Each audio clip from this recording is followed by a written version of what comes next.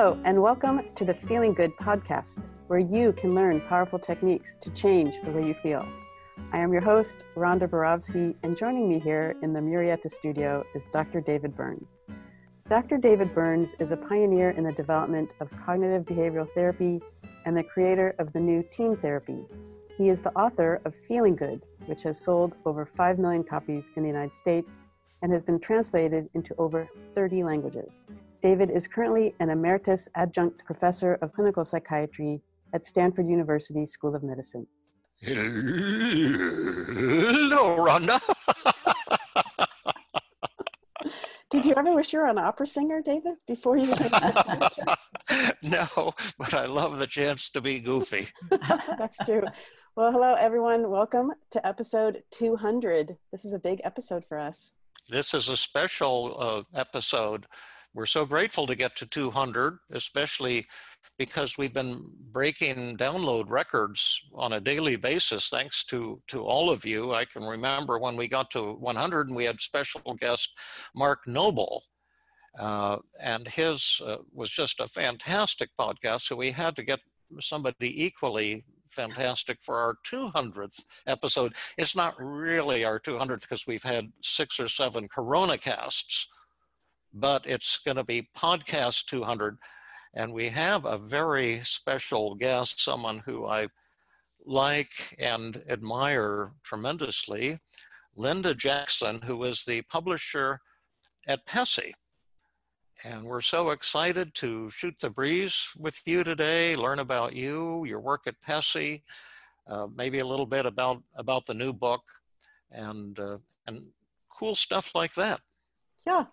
You know, I think a good segue might be to say hi to Linda, and then I could read an endorsement actually about Mark Noble. Yeah, that'd be cool. Good segue. Okay. So this was about episode 167 when we interviewed Mark Noble on TEAM-CBT and the brain. And that was our second interview with him on a podcast. Right, that was our second interview, because like you said, the first one was episode 100. And this is from Carolyn, and she wrote us from Switzerland. And she wrote, I enjoyed this podcast very much. I like the explanation about why TEAM-CBT works, because I'm someone who likes to know why and how something works. Your book, Feeling Good, and your podcasts are so great. I learn a lot. They're very practical and they work. Thank you for making these resources available to everyone. Many greetings from Switzerland, Carolyn. Thank you, Carolyn, and thank all of you who have been so generous to send emails we get every day filled with praise and gratitude. It seems like magic, and but we hope you keep listening, and we're gonna keep doing our thing, and just want to say thank you to all of you. Your support is like a miracle to me. We get together once a week and shoot the breeze, and we have fun, and people seem to like it, and a lot of people say it's changed their life or even saved their life. So yeah. It's cool. It is cool. Well, we're going to talk to Linda about PESI and the publishing of your new book, Feeling Great. But first, before we get to the publishing, I kind of wanted to ask you why you decided to write a new book, David. Well, I've written a number of books kind of following up on the techniques and feeling good, various applications to anxiety and, when panic attacks, and then a book on relationships. But I've never really written a book on all the new techniques that I've learned or developed, mainly developed in the past 40 years since Feeling Good was published. And Feeling Good represented the state of the art at that time, and my publishers kept asking me, will you revise it? Will you update it? And then I looked at it. I hadn't looked at it in about 20 years, actually. Wow. And when I looked at it, I thought it was terrific, to be honest with you, and it didn't need revision. It was great. It was all tightly interwoven. Just the way it was, and I said it's still helping people, it's still saving lives. It reads great. It's got tremendous content, but I've got all this new material now. That was all about cognitions and how to crush distorted thoughts and change the way you think and feel, and all those methods are still good. But now we've got techniques that are even more powerful that we can combine with those cognitive techniques to get even more rapid, ultra rapid recovery. And that's what feeling great is about. And essentially, what I've learned since feeling good is it's not all cognitions. All our feelings result from our thoughts. And when you're depressed or anxious, your thoughts are going to be distorted and illogical. And when you change the way you think, you can change the way you feel. And that's all still totally true. However, there's another dimension. And maybe some of our listeners have noticed how you or other people sometimes seem to get stuck in depression and resist change. And Freud tried to solve this problem of resistance 100 years ago with his psychoanalysis 5 days a week on the couch, but he couldn't solve the problem. His techniques weren't effective. And based on my research over the last 4 decades on how therapy works and my experience treating over 40,000 people with severe depression, or sessions with people with severe depression and anxiety, I've discovered the secret of resistance and why people resist, and more important, how to eliminate resistance the first time I meet with someone. And this has ushered in the era of ultra rapid treatment, which I'm personally thrilled about. And I thought this is the time to put these things in a book so the general public could use them on their own, whether or not you have a therapist. And so therapists who are interested in the new techniques would have a really clear guidepost to how to do the new team therapy. That's it in a nutshell. Well, that sounds really exciting. So yeah. And then Linda, tell us about PESI, because I understand that PESI is not originally a publishing company, and yet you're publishing David's book. How did that process get started? How did you know David? Absolutely true. We are not known as a publisher, but we are growing into a publisher. But at the roots, we're an education company. Last year, we celebrated our 40th anniversary, and it's always been rooted in education and our mantra of sharing knowledge with need. It was about, I think at the beginning of PESI, when it started, we published legal books, and that kind of morphed into nurse legal books. And from there, it was mental health books, and then law, and we just really moved to the spot we are in now, and it's just really resonated with people as we are bringing some of the information that we have from our speakers and making them into books, and practical books, workbooks, skills guides, things that therapists can use in their practices. Now, most of your prior publications have been books for therapists. I know since your merger with Psychotherapy Network, or now you've got, I think, almost 1 million people on your emailing list, most of them therapists. What made you decide to work with this bizarre guy, David, on a book for the general public, which is like a new direction for you to some extent?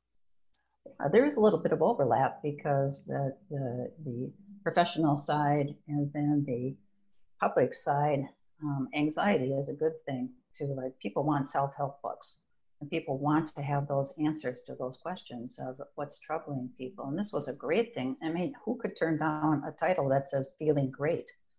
And we've known David, PESI has, since 2016, I learned, because we got him to speak for us on a few things. We were honored by that on some webcasts and some other events. And it was really a serendipitous moment when somebody said, hey, David Burns has a book. He's looking for a publisher, somebody in our organization. And we connected with David. So it wasn't, we weren't looking. I think it just was meant to be that we came together. And I couldn't be happier and more proud of this. And it's such an honor to be part of publishing this book, because it's going to help so many people. I feel the same way. One thing, as I've become older and more demented and elderly, I think I've really appreciated other people and working together on a team, and how fantastic it is to have people you like and really care about, who are skillful and creative, and to work together. Working with you, Rhonda, has been just a joy to me, and you've been just so fantastic. And working with you, Linda, has been the same thing. That's why I wanted to work with PESI, because of your warmth, your skill, you're down to earth, you're wanting to work hard to make something happen, and to me that's where the magic is. So it's been a great thing for me, and maybe after this podcast, probably tons of aspiring authors will be contacting you about their books. But I can tell you, it's just been a great experience for me. I really appreciate that. Thank you for those kind words. You know, we feel the same way. It's a partnership, and we like to leverage what those experiences are. And with David, he has the content knowledge, and we have the marketing knowledge. We feel, as David mentioned, we have a pretty big file that includes professionals and also the public people too, over 1 million email names. We have a great relationship with some of the resellers too that'll get this book out in the marketplace. Now, you, Linda, chose a fantastic editor for me. The whole thing in writing a book is you've got to have a great editor, because most of us, we think all of our words are golden, and generally 90% of them need to go down the toilet. Then you come up with a nice tight book. And you came up with this Janessa Jackson, who was really fantastic. She's got a PhD in neuroscience, or something. Her husband's a clinical psychology professor, but I was kind of suspicious about her last name was similar to yours. And I said, is this Linda's daughter, or who is this this brilliant woman?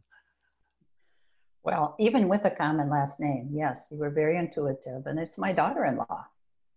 She has amazing gifts, amazing gifts. Yes, she has a PhD. She had a clinical practice for a while, moved away from that, and really just had such a passion for editing and a real gift. And for doing some content writing and development. It's just been a wonderful fit for us. And for PESI, we're so thankful that she helps us with that.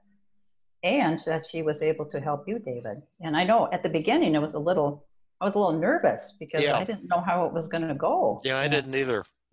And we got past that. What was the editing process like?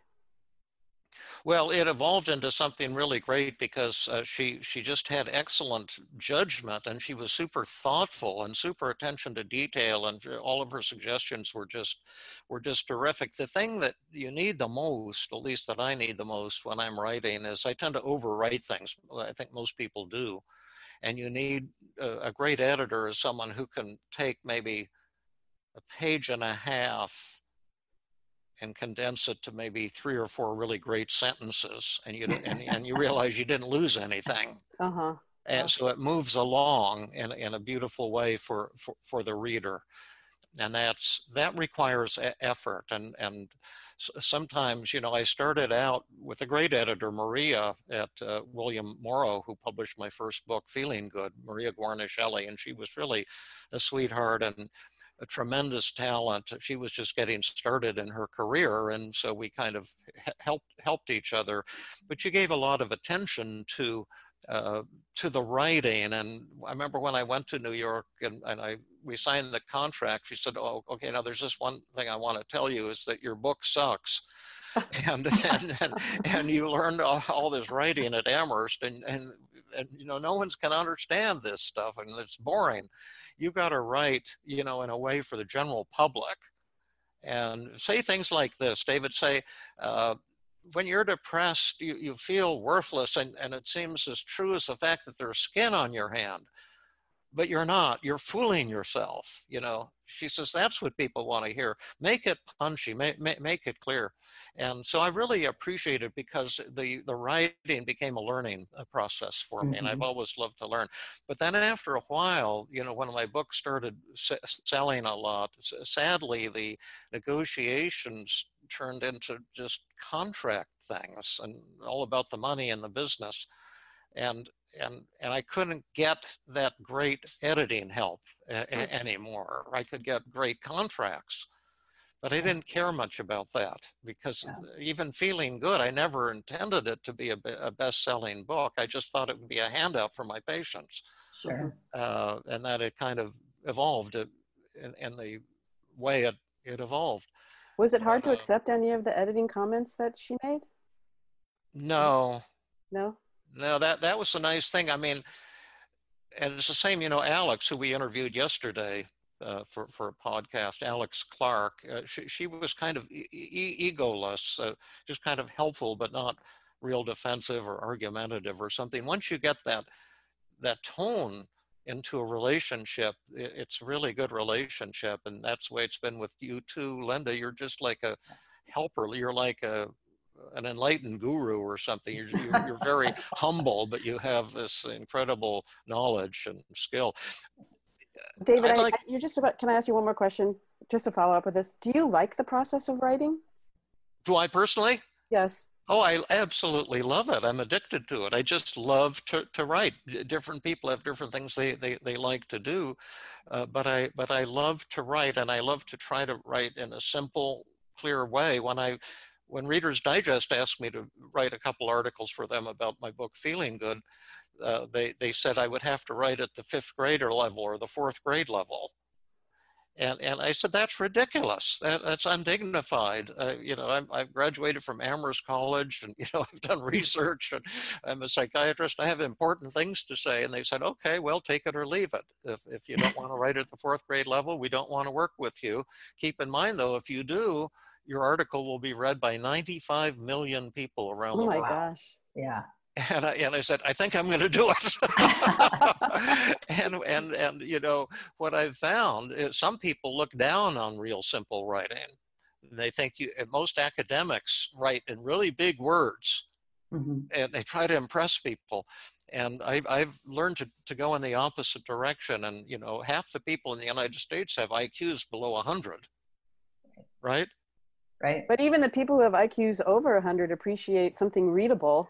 Everyone appreciates something understandable. Yeah. I had a colleague when I was at Penn, that collaborator in research, named Martin Prang. And he helped me write a paper that I won a very prestigious award for. And he's one of the top mathematicians in the United States and probably in the world. And he was great because he could make the most complicated, nonlinear simulation things on computers seem as obvious as, you know, at the 4th grade level. Everything he said was super simple. And I've always loved teachers who can make things super simple. And that's what I've aspired to. Yeah. Well, I think that's why you're such a great match for PESI, because we publish, and we're kind of known for, with our education events and with books, the practical, applicable knowledge that you can put to use immediately. And that's why we knew that when we saw that. I loved your conversational style. I just personally like that anyway. And I think people learn from that. And seeing that it didn't need that much work, really, other than you mentioned with Janessa having to take the scissors to a few things here. Yeah. Cut back. But otherwise, every word was gold. And it's, even though it's got to be kind of a big book, but 500 and some pages is such an easy and fast read. I think I removed 8 chapters at that. We want people to be able to carry the book out of the bookstore. Yeah. You know, I'd love to hear a little about your personal story. I know of your professional stature at PESI and in the publishing world. I know of your warmth and kindness. I know of your tremendous skill and expertise. And I suppose, to a certain extent, some power as the publisher of a powerful company. But I'd be curious a little, your personal story, how you got from point A to point Z, or where. Sure. I grew up in Minneapolis a few years ago. But are you Scandinavian? I sure am. What, Swedish or? Swedish, yeah. 100%? No. Oh, I'm 100% Swedish. I know. I remember. Born in Minneapolis. Yeah.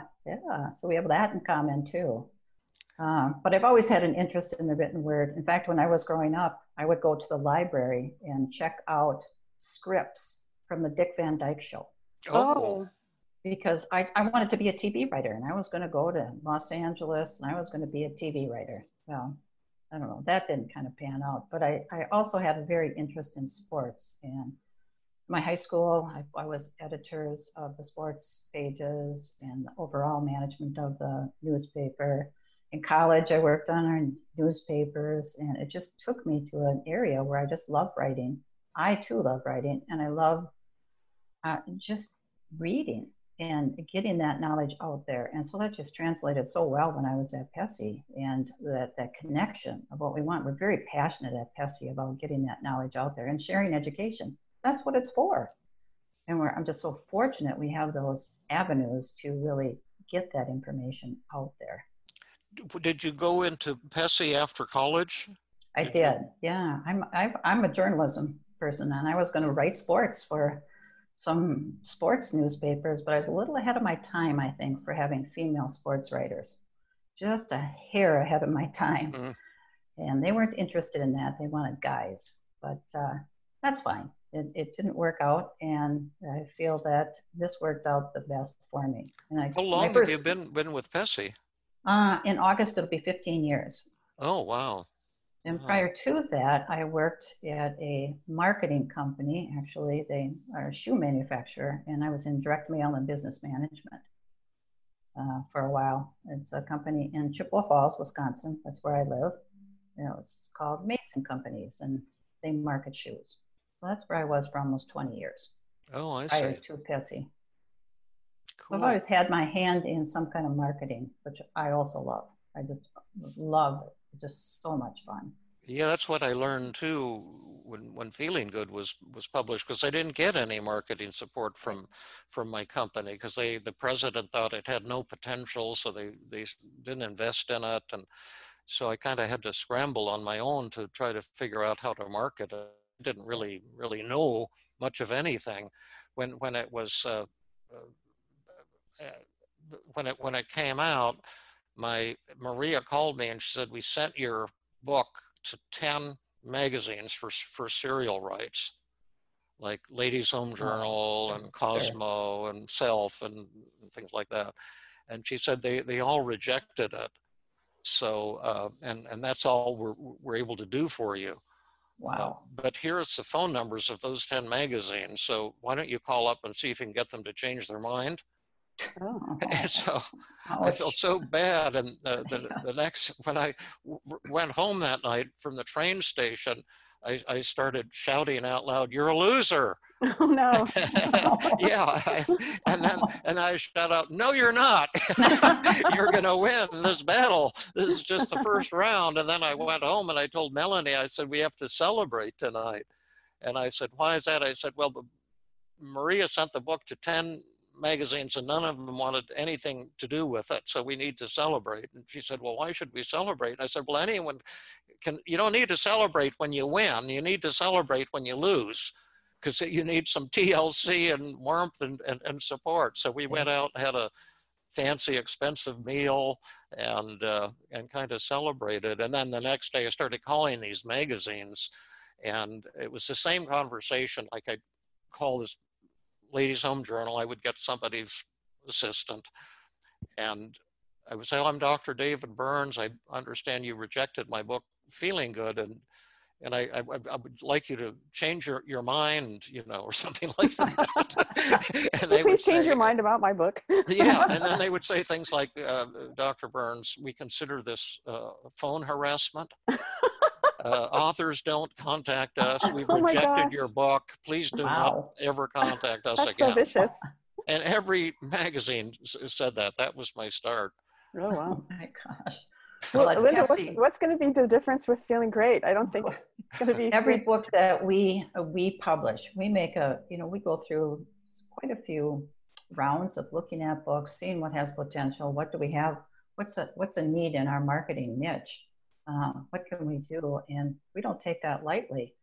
We're behind a book 1,000%, and we market it, because that's not our model, just to publish a book and let it sit. So part of it is, of course, the marketing. We had some pretty big arms when we had the seminar business before that came to kind of a halt with the live seminar business in March with the coronavirus. But we're getting that back with doing lots of digital presentations. Linda, are you gonna publish, or I don't know if that's the right word, are you gonna put out an audio book as well as the published book? We are. We are. And as a matter of fact, I just was interviewing somebody today for reading the book, somebody that has a lot of skill and experience with reading books. I'm learning. It takes, because we haven't done an audio book before. And it takes quite a skill for somebody to do that and get the right inflection and just tone and really a good cadence with it.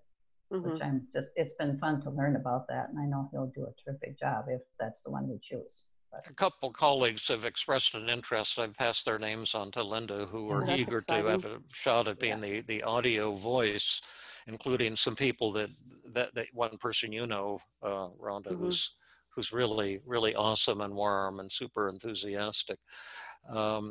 This would be a chance to give a little pitch for the book that we've started mentioning on podcasts about 2 weeks ago, but it's available now on Amazon for pre-order, and it will be released in the middle of September.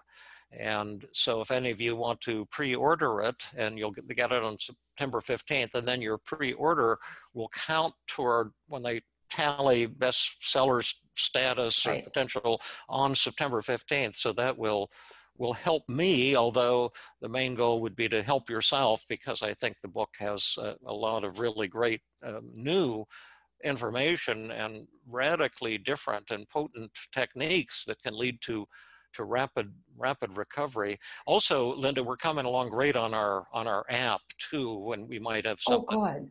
Oh, good. Jeremy has been so incredibly creative, and he's got these wonderful programmers working now. We're going to be trying to raise some funds soon. We haven't tried for fundraising yet, but we've got partial prototypes and beta versions. We're getting beta testing feedback all the time, and the feedback has radically changed the way we do the app, just like the feedback we get in therapy all the time. Our patients teach us when they use the evaluation of therapy session, and the therapist gets rated every session by the patient. And you can see at the start and end of session mood ratings exactly how effective you've been at every session. And that's really what's given birth to the new team therapy. And we're finding the same thing. What do people using the app like? What turns them off? And we've radically changed the app on an ongoing basis. So it's been a fun learning process, but there's a lot of creative and talented people who are helping us out. Yeah, very cool. Very cool. Is there another place to buy the book or pre-order the book besides Amazon? Well, we'd really prefer people go to Amazon, and you'll get the best price on Amazon because they've been reducing it at certain times. You can also go to the PESI site too, but that doesn't count towards getting to our goal of being a New York Times bestseller, which is something we really would like to do. There's some other outlets that those count, but really Amazon is the easiest, and you can just go there because they'll have it. I just wanted to share too. Right now, we're just in the last final lap, if you will, of finishing the book. It has July 2nd. It goes to the printer, and so we're just putting some last-minute touches on it. The index. The index is in. We've got some other last minute touches that David and I will be talking about tomorrow morning. Fun. And it takes about probably a month or so to get that printed. We're printing it with a company that's in Canada, just on the north border of North Dakota. And they're just a wonderful printer. We've used them and they're just terrific.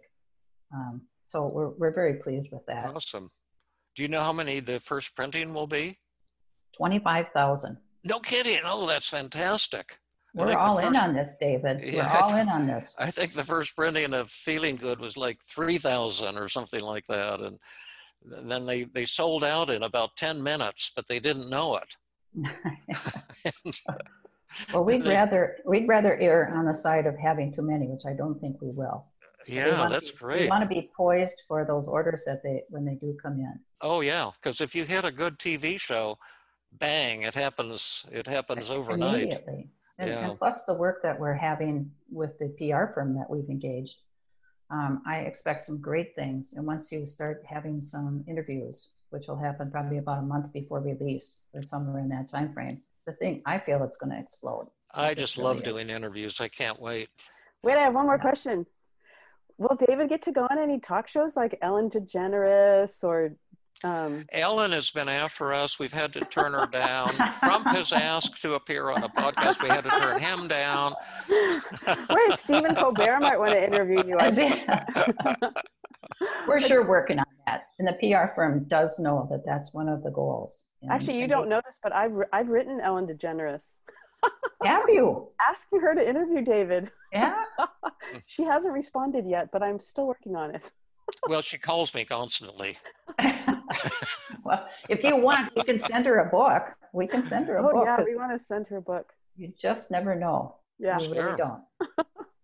Sure, that's right. You never know. You never know. Yeah.